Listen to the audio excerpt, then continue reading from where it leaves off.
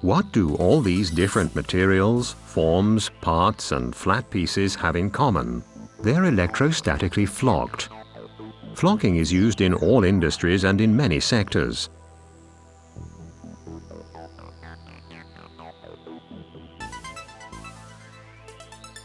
To apply paint, to clean or in cutlery drawers. It's also often used in luxury packaging or in technical applications for the car industry. The car windows glide smoothly thanks to flocked rubber channels. Storage drawers or glove compartments are flocked to reduce noise. And the good old nodding doggy in the rear window looks so good thanks to flock. The most beautiful motifs are being flocked. Superb seating comfort in the car is made possible thanks to flocked yarn. These are extremely durable and allow for an airy seating, as one sits on the soft fiber tips only, and depending on the kind of weaving, interesting patterns can be produced. Flock has its established place in the world of fashion as well, whether festive evening dresses or sports shirts. Flock print always embellishes. Technically, flock offers a lot of advantages. This screwdriver has an especially good grip and allows a far stronger power transfer, thanks to flock. This flocked book cover in the Biedermeier period style is made much nobler and precious. How does flocking function? An electrical field is generated between two poles, and the field lines always hit the surface perpendicularly. Therefore, if the two poles are sheets, the field lines will run in a right angle to the surface area and parallel to each other. If flock fibers are introduced into this field, they'll be charged at the high voltage electrode on the right, fly to the earthed counter electrode where they'll unload their charge, and will be pulled back by the high voltage electrode.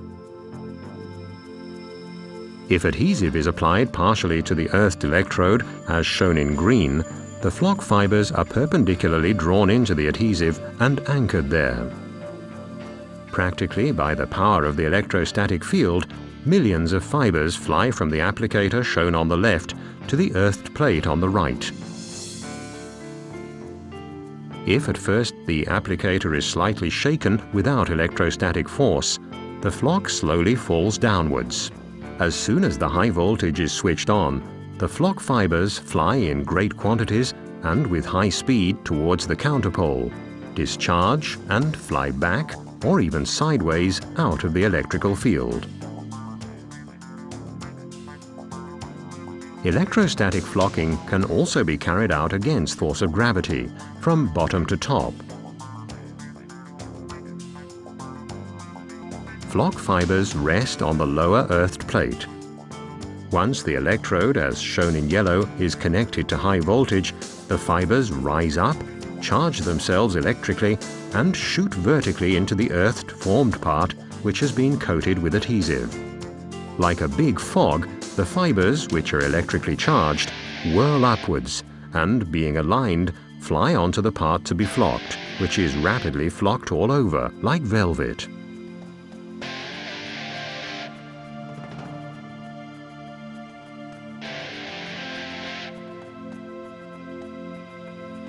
For the flocking of motifs, the adhesive is applied through a screen printing frame, whereby it's evenly doctored through the screen. A sufficiently thick adhesive coat must be applied. Then, by flocking, the design is made very visible. Flock sticks to the adhesive, while on the adhesive-free areas it's discharged and flies back. Another method is the full surface spraying with adhesive on sheets or formed parts. Here, flock adheres onto the entire surface previously coated with adhesive.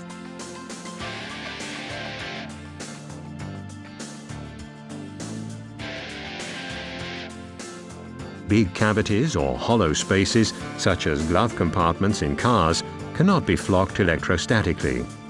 Due to Faraday's law, it's not possible to create an electrical field within hollow spaces. The solution calls for a combination of electrostatic and pneumatic flocking. That is, the flock fibers are blown through the high voltage into the hollow space by an airstream, where they anchor themselves perpendicularly into the adhesive because of their electrical charge. With such formed parts, the adhesive is precisely and evenly sprayed onto the part, which is then flocked by the flock nozzle containing the ball electrode, which is electrostatically charged.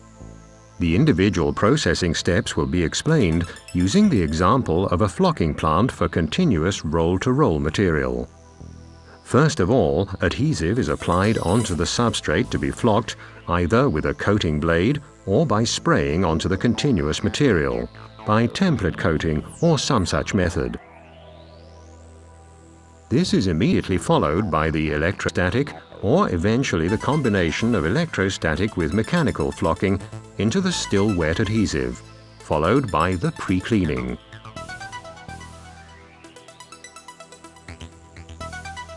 Then comes the adhesive drying, most commonly done at high temperatures and with a strong air movement. Finally comes the cooling of the material with the final cleaning, which removes the flock surplus by brushing off, exhausting, or blowing off.